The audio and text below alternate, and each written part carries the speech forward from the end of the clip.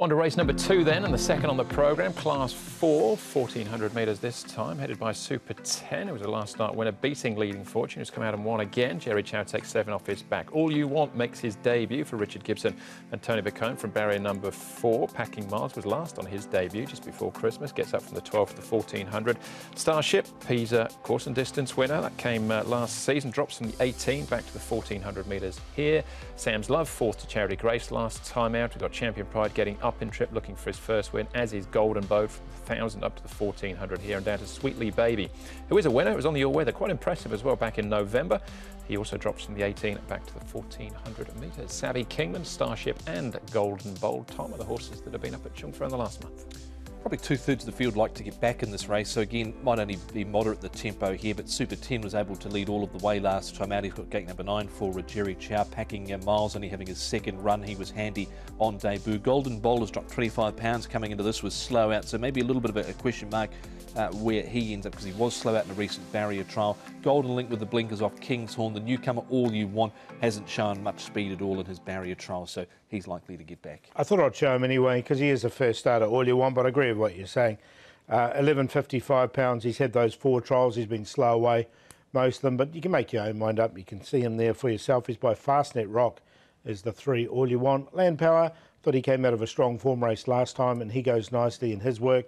Just a nice, easy piece, but he's a very fit horse. Karis Teaton will be aboard once again on Land Power. Did ride him at his last start. And the other one we're looking at here is Son of McPhee, a horse who gets back and runs on. And I thought his work was pretty good. He shows he's come to hand quite well here, and he's quite keen in his work. You can see the Matthew Poon, the horse was just pulling a little bit there for him. All right, there's plenty of money for him this early stage as well. We're going to start off though with Super 10. Can he repeat the dose of his winning run last time under Jerry Chow? We caught up with Jerry this week to find out. Jerry, Super 10, what were your thoughts on the win on him last time out? Yeah, last time he felt like he win easily, and he gave me the good confidence in the straight, and I'm sure he very competitive on the Class 4. Yes. Just looking at him, he hadn't won a race up until that point, but is he the type of horse that the stable has always had a good opinion of? Yes, but this time he got a beautiful barrier, and hopefully he just stand pen and just go forward and controlling the pace, and in the straight I think he will give me the good finish. Is he still an improving horse? Yes. Just he's a happy horse, and he feeling fresh in the stable. Yeah, I think he's good. And how's your own form, Jerry, as we get towards the halfway mark of this season? How do you feel you're riding?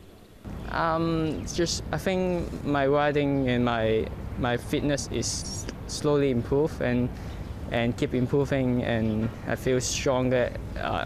Every month I feel stronger because my boss training me like every week, and yeah, he saw my improve, and yeah.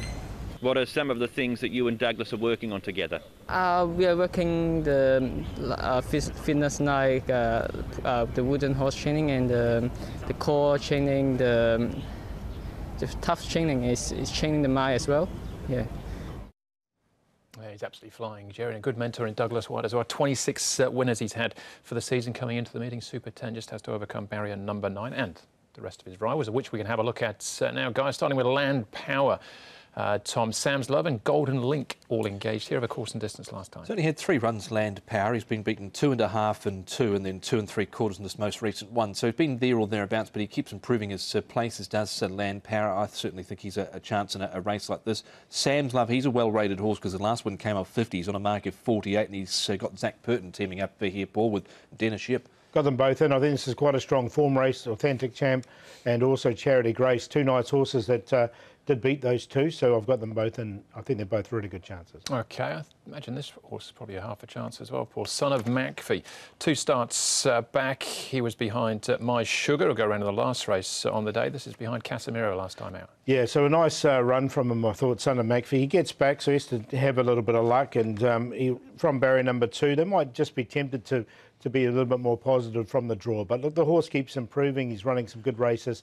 So you're right. I think he's one of the major chances as well. He had a good run midfield on this occasion. Turn, I thought he boxed on pretty well over the final stages, beaten 2.5. So he keeps on running decent races. So I think a winning Turn is not too far away for that horse out of the David Hall stable. He's actually second favourite at this stage, Son of Magfie. But it's Super 10, Paul, who's favourite to go back-to-back. Got him in Super 10, but I'm going to go with the 4 here, Land Power. I just think he's improving, comes out of that strong form race. Son of Magfie, likewise, is going nice at the moment from limited starts. Super 10 was impressive. If he can back that up, he'll be right in this. And then Sam's Love. 4, 13, 1 and 10 in race number 2. 10, 13, 1 and 2. He hasn't been overly prolific through his career, Sam's Love, but I think he's building to another win down on a mark now for 48. Zach Purton and Dennis Ship. Zach's got a good record overall on this horse, so Sam's Love. There's a 7-year-old, so he's getting on. Son of Magfie has been improving. Super 10 led all the way last time out. And Golden Link, he's dropped 22 pounds, this horse, and he's got the blinkers coming off. He did little last time out, but he hadn't been too far away in his prior runs. So 10, 13, 1 and 2.